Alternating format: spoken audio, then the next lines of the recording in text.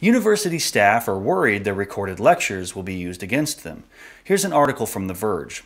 The question that some faculty have during this pandemic is, when lectures go online, who gets to keep the copyright?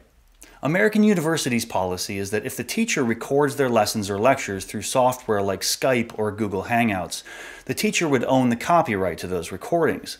But if they used the university-provided software, the university would retain the rights. Now, while each school might have a slightly different policy, this is causing some concern with faculty. Some are worried that if they record their lectures, that they might not be asked to teach those courses again, and instead their recorded lectures will be used to replace them.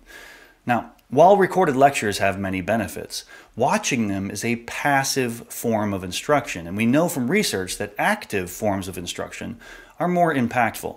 Collaboration and peer teaching engages.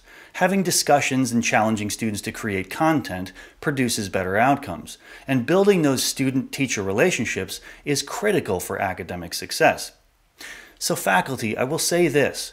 Your value is far greater than the words you say or what's on your PowerPoint slides.